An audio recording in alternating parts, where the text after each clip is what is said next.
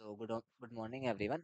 Today we're gonna solve this problem: minimum operations to make element zero. Yesterday also we got a similar name problem. It was a medium problem. Don't worry, it is not related to that problem. And also, if you are new to this channel, make sure to hit the subscribe button because we make awesome DSA and CP content and also make very good content regarding placements and all. So stay tuned for the further videos. Okay. And also, our vision is to make every hard question medium to easy. And yet again, there is an example. Make this video that this hard will become easy medium for you guys. Okay, so let's see. I understand this problem is quite ambiguous at first. First, let's to decode the problem itself. I'm not able to understand what's trying to say. Sometime LeetCode does it, but okay, we have to do that. So what it says is we have given a 2D array queries. A query is a form of L to R. Each query defines an array of integer names consisting of elements ranging from L to R, both inclusive. See, it means is we have to let's say this is a query. This represents an array of like this form 2 3 4. Let's say this is 2 to 6, then it would be 2 3 4 6. So this is the question saying this is an array 2 2 5 6. And then what it says in one operation, what you can do, you can pick two integers from this array itself. This is the array, and then you can replace this with the floor of A and floor of B. What this floor means, it's just the greatest integer division. So let's say this is 4, then it would be 1, but it will be 3, then it would be 0, right? It would give a integer division. That's all, not a fancy term. And generally LeetCode tells what is everything mathematical function, but it's too obvious for LeetCode as well. Interesting. And it says that if determine the minimum number of operation required to reduce all the elements of the array to zero and return the sum of the all result. Like what are the operation you require for all the queries, sum it up. Okay. All queries are independent. So if we solve one query, we just need to do the same thing for the other queries as well. It's just all queries are independent, so no need to think about that. Okay. By seeing this first intuition, that what's come to your mind is the constraints. Okay, constraints is very important. I hope you are getting it, but the constraints are difficult. Yes, 10 power 9 range for Li to Ri. That means you cannot iterate at least on the ranges. Even if it is 10 power 5, then also you cannot do that because 10 power 5 into 10 power 5 won't make sense. Wouldn't mean it would be 100, then you can do that. But it's not. Okay, cool. That means we have to find some query solution either in log n or constant time, some pre-computation. Can we do that? We don't know. But until now, we are pretty sure either log n, either constant, either some pre-computation. We have to do that. Okay. L2R means also this gives a hint. Maybe some constant or maybe some log n queries. Okay. Okay. Okay. Before jumping to the intuition, let's try to see the examples first. Okay. So let's try to calculate how many operations we require. So one, say two. This requires only one operations, right? Pick one and two, only two integers. It becomes 0 and 0. For 2 to 4 it becomes 2 3 4. What are you gonna do now? See, that's very important. Now the order also matters. Which integers do you pick first? Do you pick this two first, or you pick, like, if you pick two first, it would be like 0, and let's say you pick 3, then in a single operation 0 4, and then it required 0 0 1, and it requires 0 0 0. It requires three operations. But can we do it better? Yes, we can do it better. Pick 3 and 4 first. 2 1, not 0 and 1, and then what you pick? 0 0 0. Only in two operations we did that. Okay, so it's always fruitful that we find from here. Fruitful, pick larger number first. Fruitful to pick larger number first. So this reminds of something, if you can understand. Top two elements, max heap, can do that. Yes, you can do that, but the complexity won't allow to do that. You can pick two top two elements, you can calculate the operations, and then you can push it back again by putting the floor. Max heap won't work here. If the constraint would have been lower, this would have been. You can iterate on all the numbers and you can do that, but due to constraints we cannot do that. So I'm not explaining this further, but I hope you got the gist of it. Similarly, let's say 2 say 6. So this is 2 3 4 5 6. What are you gonna do? You pick the largest elements. So you pick 5 and 6 first. So 2, 3, 4. You can try out any other combination. It will lead to larger operations only. It will be 1. It would be 1. And then you pick 3, 4, 2, 1. Sorry, 0, 1, 1, 1. And then you pick 0, 0, 0, 1, 1. And then it would be 0, 0, 0, 0, 0. Cool. We got in 4 operations. Now, okay, we got some idea of the problem, what we have to do. We understood the brute force solution itself. Now let's try to think about the optimal solution intuition first. Okay, I always comes with a intuition because without that, I don't think so. The explaining of the problem won't will make sense. Cool. Okay, do you observe one thing? 4 power 0 to 4 power 1 minus 1. What's the answer? Tell me. Tell me. Try to think. Is it 1? Yes. Try to think what's the answer for 4 power 1 to 4 power 2 minus 1. Is it what? Is it 2? Means, let's see 13. What we do? We go to 3, we go to 0. Only 2 operations required, making it to 0, right? So if we can see the pattern, 4 power, let's say 2 also, 4 power 3 minus 1 required an operation of 3, and so on. Did you understand what I'm trying to say? We are dividing our ranges into these small groups, small subgroups. And then what we're gonna do is we calculate the overlaps with our current range, and then we can calculate the operations needed. Okay. Now, how long we have to do that? I hope also you got the gist here as well, that we don't need to go too much further. If you do it 2 power 17 to 4 power 18 minus 1, this will suffice. Why? Because 2 power 34 is much greater than 10 power 9. So that will suffice. This is also fine. Means we have to run a 17 loop for each query. Okay, that makes sense. 17 loop for each query, and that would suffice because it's sort of log n query only. So we turns and boils down our solution to a log n query. That's also fine. Cool. Till here, I think so. Did you get the intuition here that why I did that? Because this will boils our solution to a very low complexity. We'll find our intersection with our ranges. What I'm trying to say, let's say your range is 14 to 16.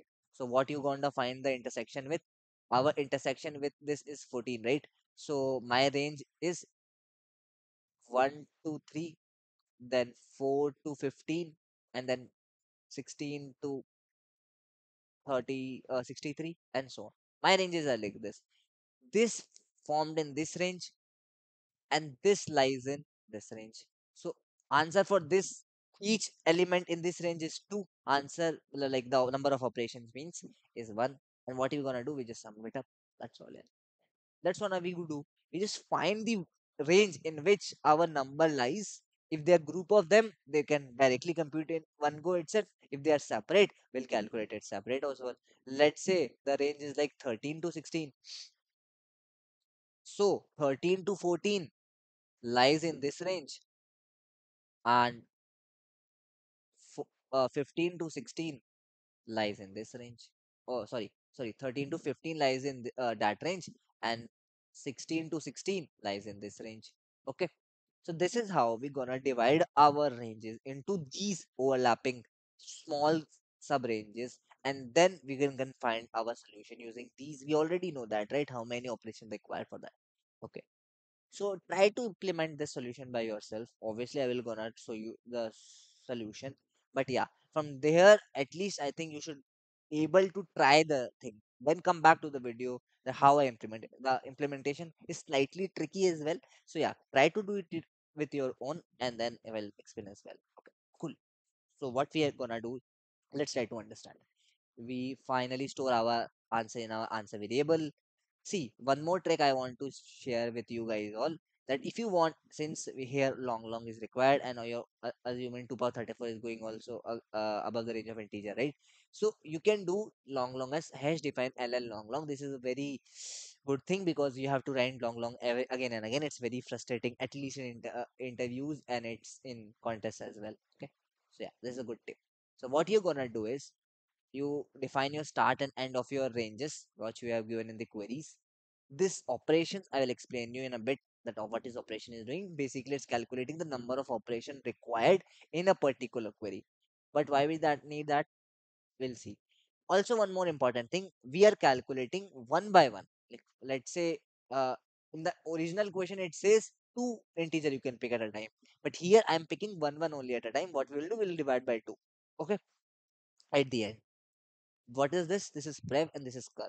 Like it's we are going like this. 4, then 4 and then 16 and 64, right? So we are firstly prev is here, cur is here, prev and cur is here, and we are moving the prev and then cur.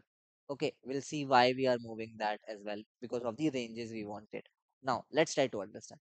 This is a pruning condition. We'll see that later. Firstly, try to understand this. Okay, we have initialized prev and cur with 1, and we already made cur ahead of prev. Now let's try to now see. Also, this is another trick. See, this problem is a combination of standard other problems. Okay, other standard problems. Okay, now, do you know to find an intersection between two sets, two intervals? One way is to check all the four cases. Okay, this is the case. Maybe this is inside the interval. Maybe this is the overlap. There are too many cases to cover. One very beautiful way is cover is take the max of the left ranges, take the min of the right ranges, and take the min. Take the take now what you have to do now check r is greater than equals to l. Now the right part should be this is the right part and this is the left part. If r is greater than equals to l, that means this is a valid overlap. How? Let's try to see.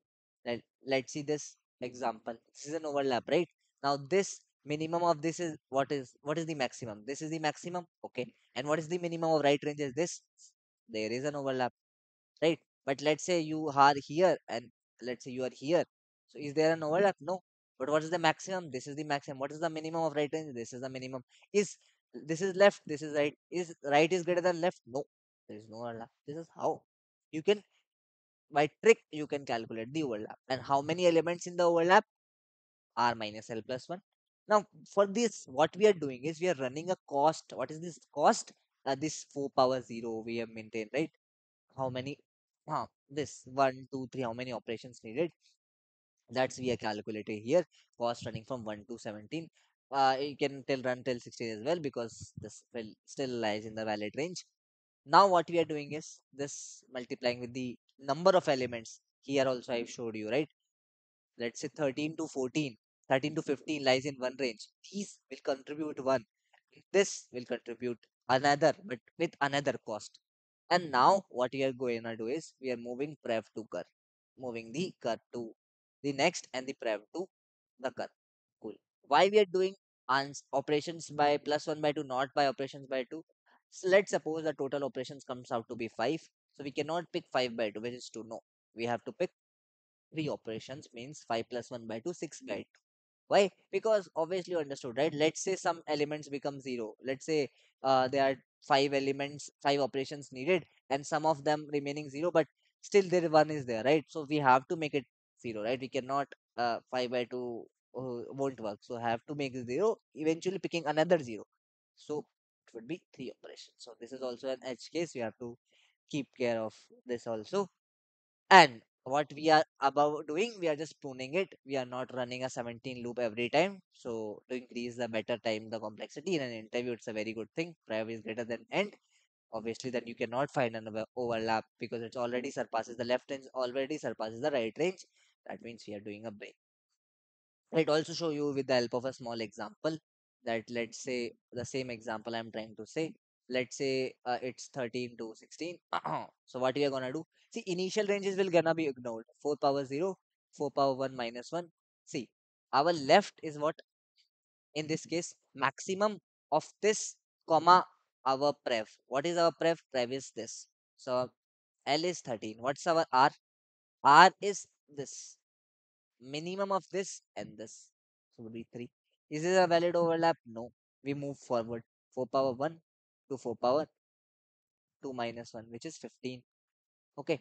So is there a valid overlap? Let's try to see. What is left? Again, max of this. This is prev. and this again 13. What is our min of this and this?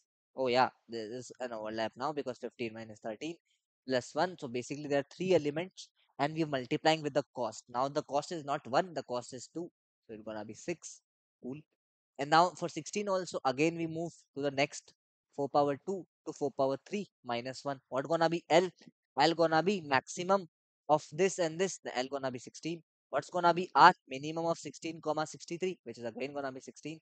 And we're gonna be 1 into 3, which is 3. And the total operations required for this complete transformation is 9. And then what you gonna do? You're gonna be plus 1 by 2, which is gonna be 5.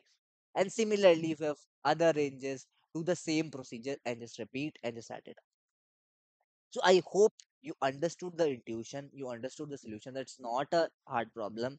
It's just a mere thinking and implementation problem. But yeah, this is a very good math problem. You should understand this. And if you understood it, please hit the like button. And if you're new to the channel, please subscribe the channel because I will be making such more such awesome content. We are also uploading continuously our OA series to help you guys with the placement. And yeah, we have more content available on the channel as well. So do check it out and do let us know the feedback and stay tuned for the further videos. Bye bye.